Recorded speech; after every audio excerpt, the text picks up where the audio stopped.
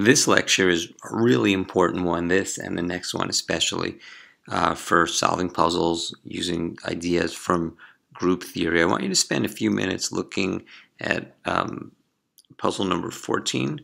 The way puzzle number 14 works, we have these 6 triangles with the 6 numbers in them.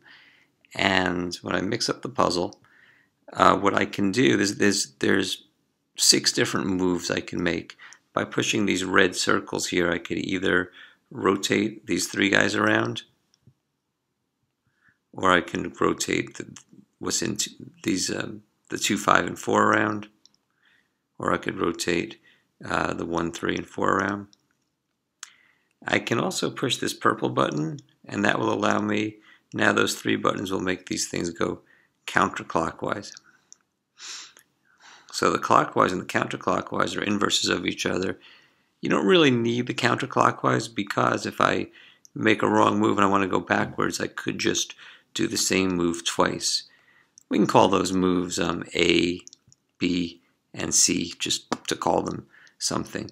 You can mess around with that puzzle if you want for a while, and if you want to get to sort of the heart of that puzzle, you could do puzzle number 13, where it's almost done, except the 5, the 6, and the 4 are in the incorrect spots.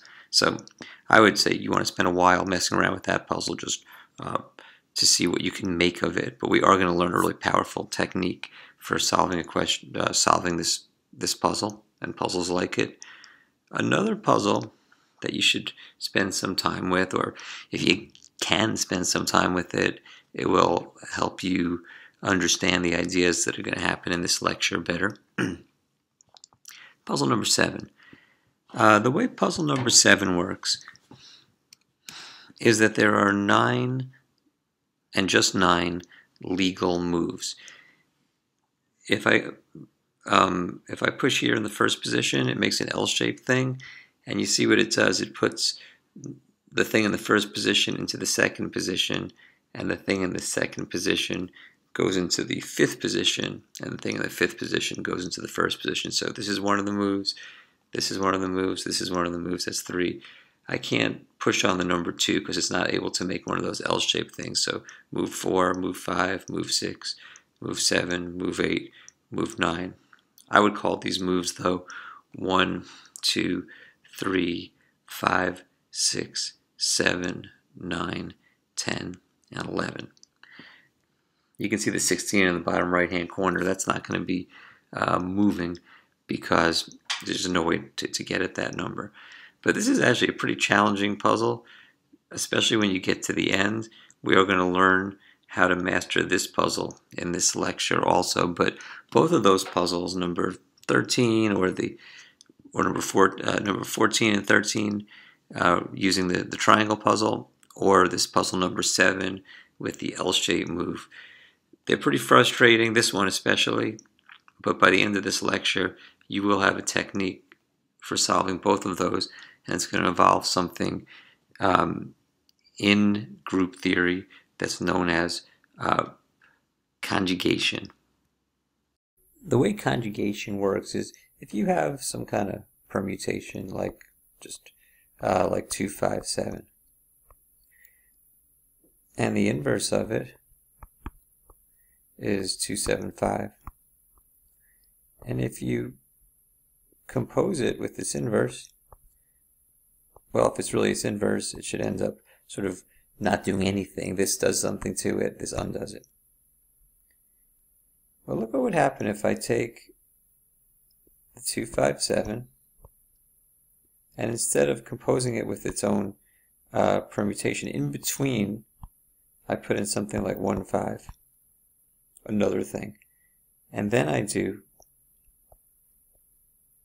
the inverse of the first thing. So we say this is alpha, this thing's different, it's beta, and this thing's alpha inverse. When you do these 3 things, you end up with 1, 2.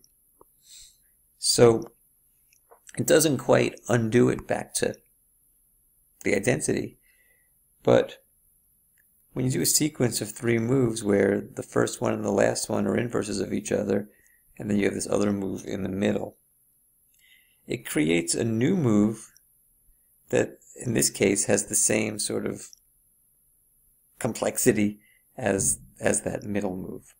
Let me show you another one.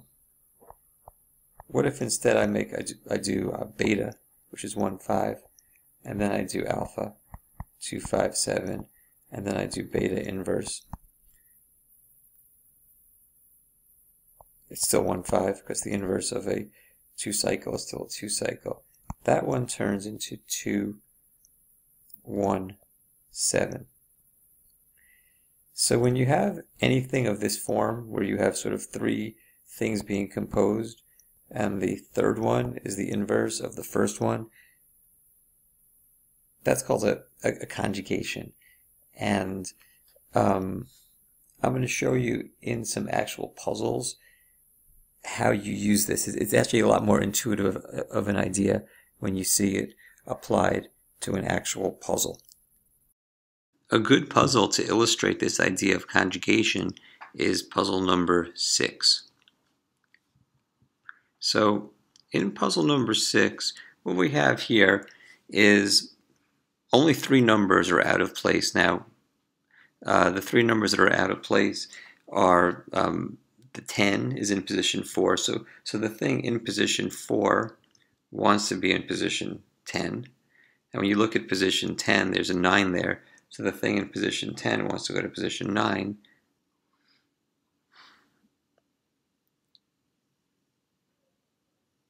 And the thing in position 9 is a 4, and it wants to go to position 4. So our goal is to create the 3 cycle 4, 10, and 9. But unlike the other puzzles, or some of the other ones where you can click on the numbers, here we have these 7 orange buttons on the top.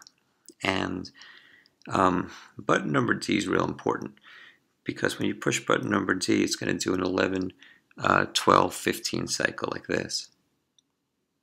The reason that's important is that it's our goal to do a 3 cycle, and this is a 3 cycle, so it seems like that's going to be useful. The problem is it's the wrong 3 cycle. I recommend you push pause and mess around with this puzzle. Maybe I should show you the other 3 legal moves, or the other 6. One of them switches number 4 with number 15, and this is its inverse, which is actually the same because it's a 2 cycle. This one switches position 9 with position 12, and this is the inverse. And this one positions 10 with 12, and this is the inverse. I recommend you pause and mess around with that riddle for a bit. The goal again is to do a 4, 10, 9 cycle. Okay, welcome back.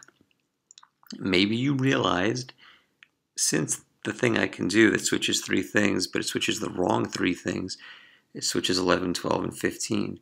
I want to switch 4, 10, and 9, but these other buttons are really convenient because this button puts the 4 into position 15. And this one puts the 9 into position 12, and this puts the 10 into position 11. So now the 3 things that I'm interested in, the 4, 9, and the 10, are in like the perfect spot to get them to switch positions properly without messing up the other things. So I want to get the 4 into position 10, so by pushing on this 9 here, it puts the 4, whoops, can't push on the 9, but I can push on this button here. So by pushing on this button, it does that 3 cycle. And in doing so, the thing in position 4 went where the 10 was, and the thing in position 10 went where the 9 was, and the thing in position 9 went to where the 4 was. Well, it seems like this whole puzzle is all messed up now. Things are all over the place.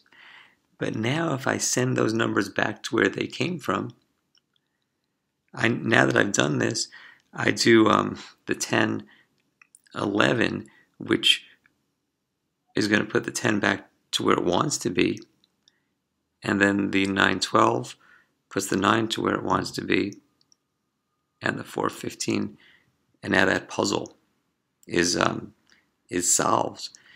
This is a really important one. I'd recommend you kind of look at it again, and you see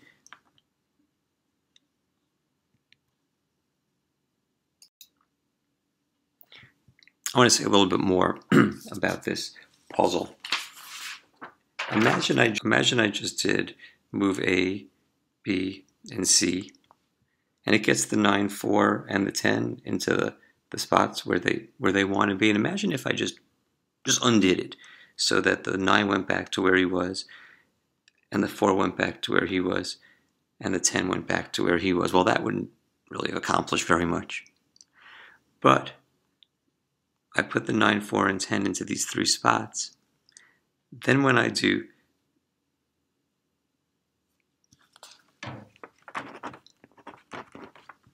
this move, and now when I do this 10, 11, it's not the 9 that moves back to where it came from, but it's the 10 that moves back to where the 9 came from.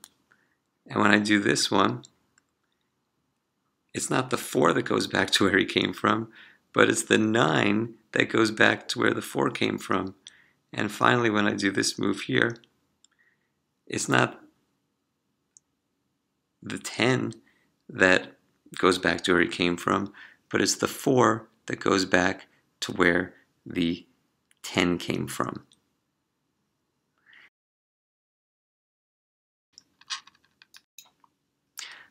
Puzzle 5 is the one where you have to swap something with something in position 1. And here, if you look at this puzzle, it's just the 11 and the 4 that need to be swapped. And you can create these by pushing custom if you want to sort of follow along. So it takes 2 moves. And the basic idea is we want to swap the 4 with the 11, but we can only swap things if one of them is in position 1. So I force it to happen. As a setup move, I put either one. I'll put the 4 into position 1. And now I'm in a position to swap the 4 and the 11, which I do. But the thing was that I wasn't I need to move that 11 back to where it came from. So that's where I do the inverse of the setup move, and I get the answer. So this is a nice example of a conjugation. We had our setup move, putting the thing that's in position 11 into position 1. Then I had my move that actually did accomplish the task, which was swapping the 11 and the 4, but now the 11 was in position 1. But now I had to move the 11 back to the spot where the 4 originally was.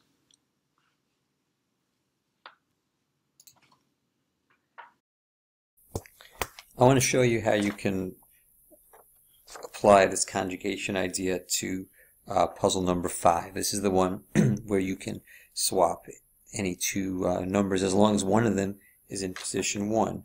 So I have this position here you see on the right, and I'm going to first turn this permutation into a product of cycles. And we've done this one before. Number 1 is in position 6. Sorry, number 1 is in position 4, and 4 is in position 11, and 11 is in position 6, and 6 is in position 1. Then there's a big cycle. 2 is in position 14, is in position 5, is in position 7, is in position 12, is in position 9, and the last cycle, 3, 16, 10. Now, I can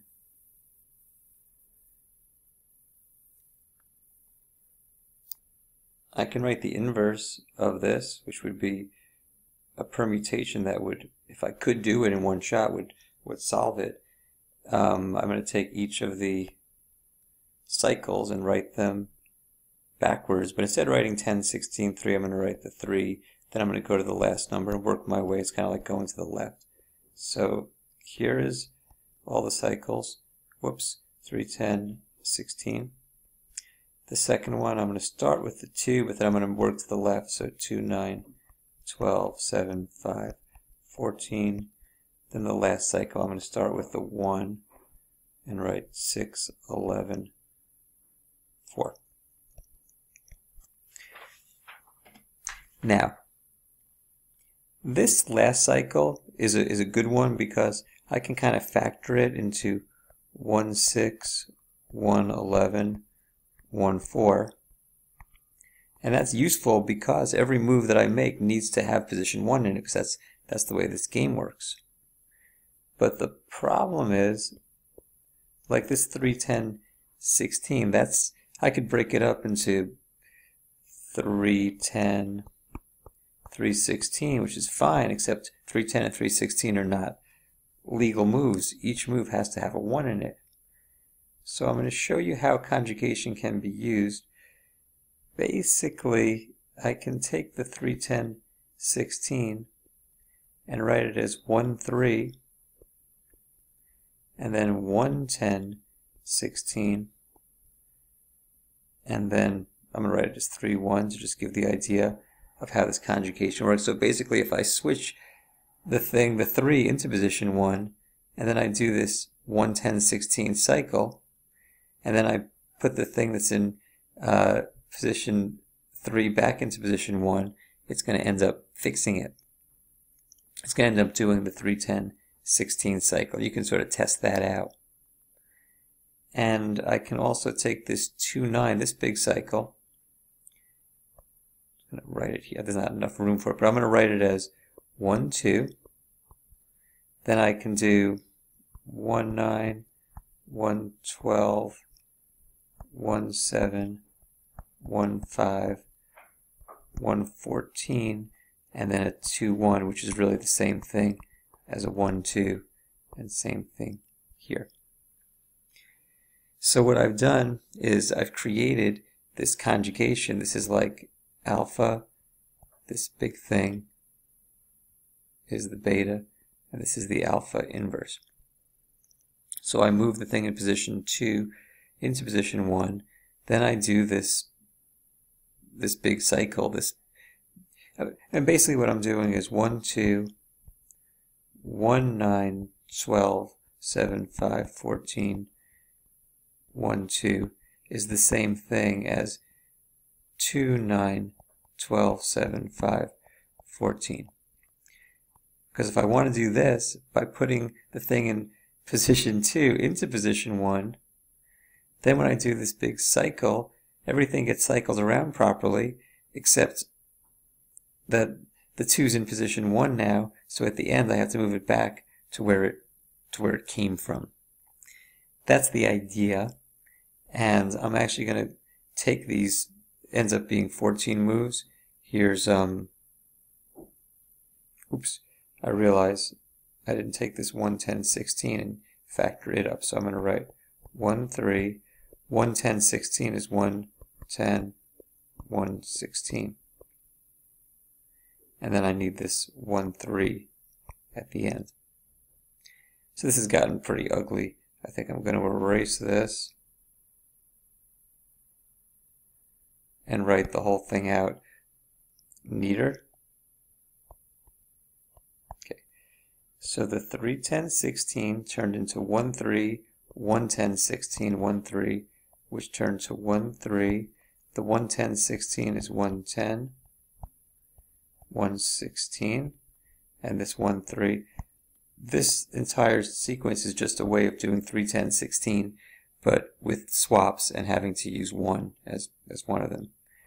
Now this big 2, 9, 12, 7, 5, 14, that becomes 1, 2, and then the 1, 9, 12, 7, 15 becomes 1, 9, 1, 12, 1, 7, 1, 5, 1, 14. Then I have to do 1, 2 again at the end. That's the undoing the setup. And then finally, well, good news, the 1, 6, 11, 14, that's already got a 1 in the beginning, so I could write 1, 6, 1, 11, 1, 4.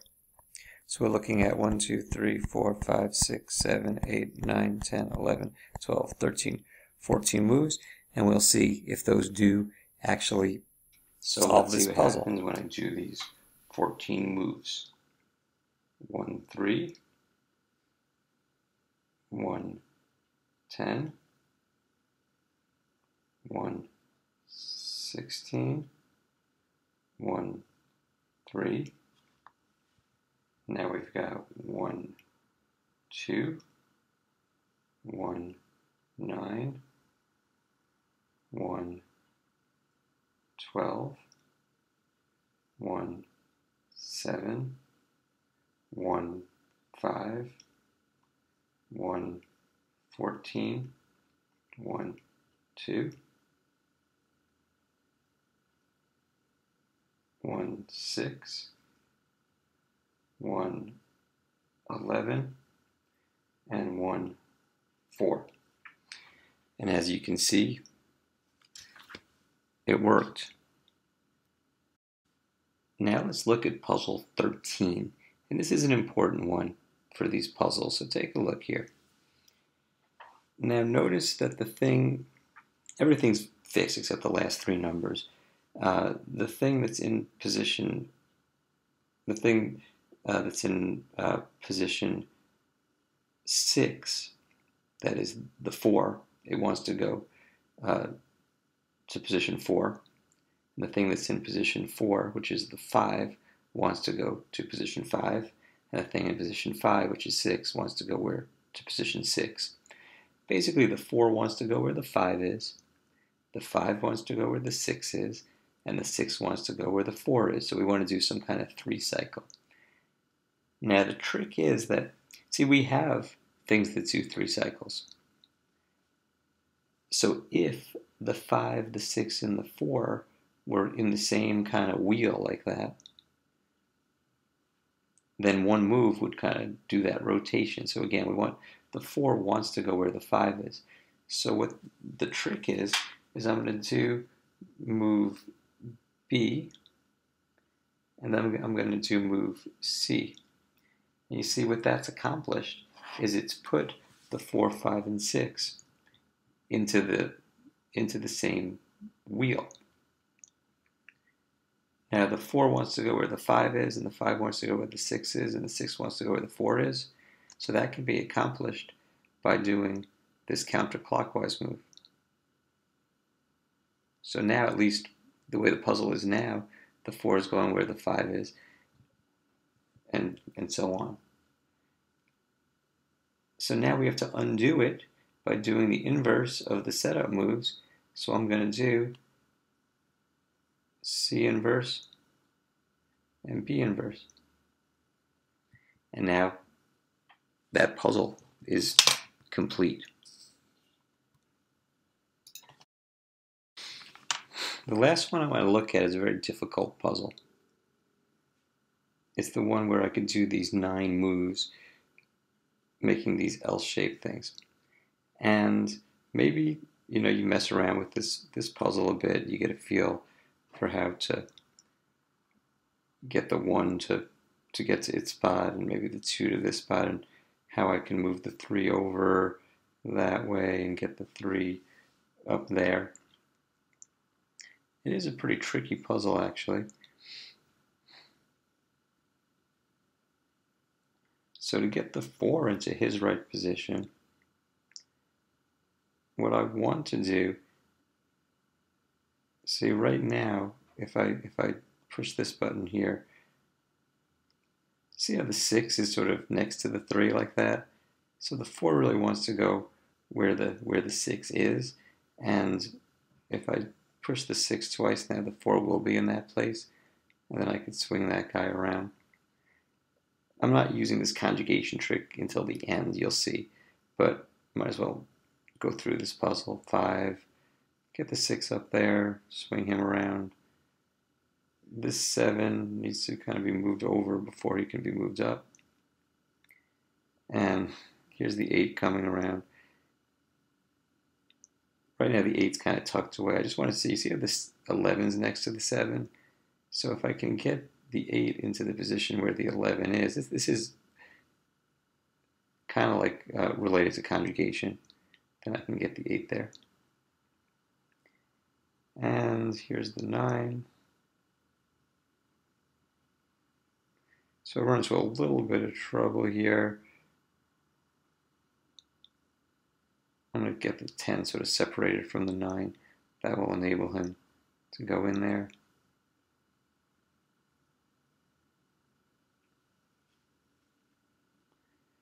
Well, that 12 is kind of in no man's land, so let me kind of bring him at least where he wants to be. Now I can get the 9 and 10 to their spot, but then the 11 is going to mess him up. So I'm going to bring the 11 around, and now, so as you can see, I have the whole puzzle done, except for the 13, 14, and 15 are not correct. If you look at this carefully, you can see that the 13 wants to be where the 14 is, and the 14 wants to be where the 15 is. But the only moves I have at my disposal are ones that rotate 3 things, which is good because I want to rotate 3 things, but not those bottom things. So if I can get the 13, 14, and 15 onto one of these L-shaped things, then I can do the move. So how can I do that? Well, if I push the 9, or if I do the move that's sort of called move 9, I get the 15 and 14 onto, wait,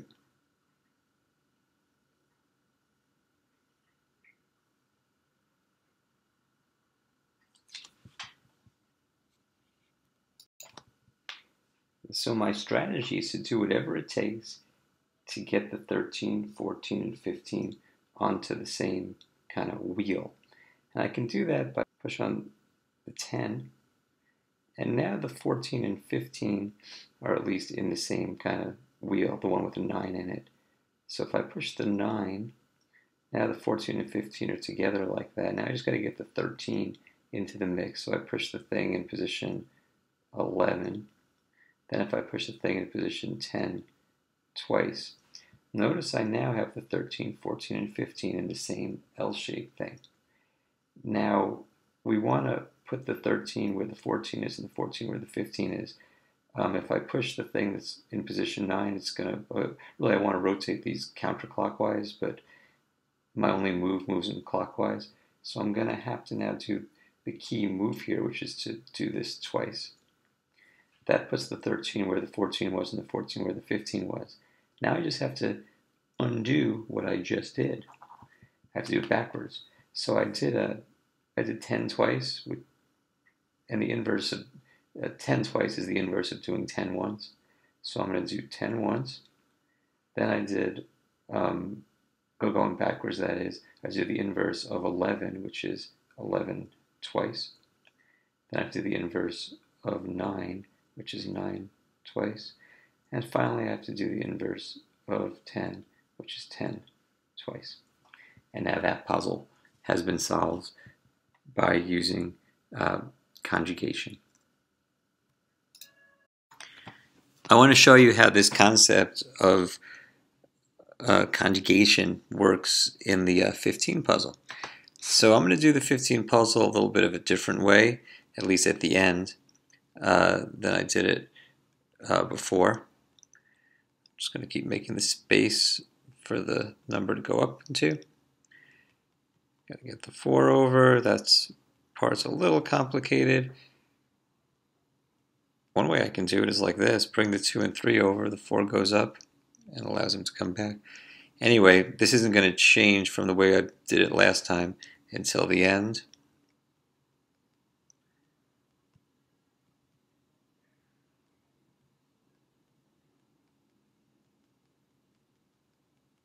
Okay, so now, instead of getting the 9, 10, 13, I'm going to actually get that second to last row, get the 9, 10, 11, 12. Now, well, it was just done, but it didn't have to be. There are 2 other things that can happen. So I'm going to go custom, 1, 2, 3, 4, 5, 6, 7, 8, 9, 10, 11, 12. Another possibility is that it's like this. Okay, so this could happen where the 13 wants to go where the 15 is, and the 14 wants to go where the 13 is, and the 13 wants to go where the 15 is, the 15 wants to go where the 14 is, and the 14 wants to go where the 13 is. Now, the movement that I can make in this puzzle is I can do a 3 cycle on any 3 things that are kind of adjacent to each other. So I wish the 15, 13, and 14 were sort of together in like an L-shaped thing. So that's what I'm going to do. And then I'm going to do a rotation to put the 13 where the 15 is. So watch this. I'm going to swing around the blank.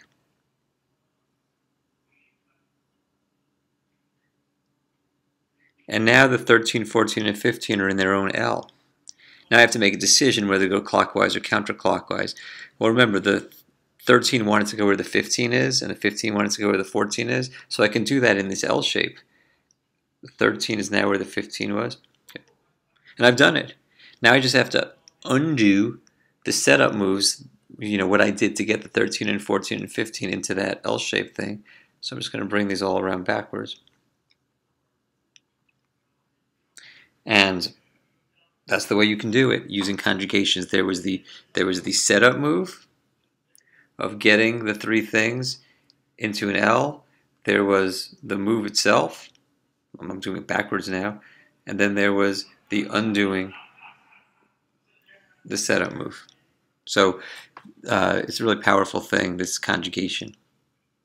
I'm going to finish this lecture by showing you how the conjugation idea can be applied to the Rubik's Cube.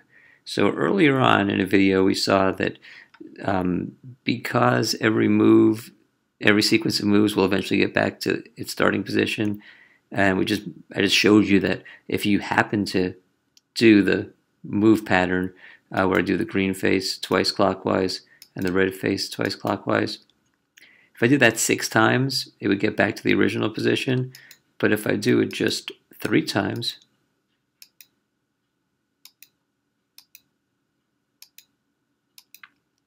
what that does is it swaps this cube with this one down here and this cube with this one down here. So that's useful if I need to be able to swap exactly these 2 cubes and exactly these 2 cubes. But what if I find myself in a situation where I want to swap not these 2 cubes and these 2 cubes, but instead I want to swap this one with this one down here, and you see the way this one is? It's those 2 cubes that want to get swapped. So it's a little different. I want to swap this cube with this one, and this one with this one, which is not exactly my pattern. I have a pattern for swapping this with this and this with this. So we do our setup move, and that puts the 2 guys that want to get swapped in these positions where I have my move for. So that's like the alpha move. Now I do green, green, red clockwise, green, green, red clockwise, do 3 times, and here's the 3rd time. So that's the B move. And now I have to do my A inverse move, which is that. So if I have a pattern that does something, I can do a conjugation by doing sort of a setup, puts the pieces that want to get moved into the positions of the positions that will get moved by the middle thing, and then I undo it.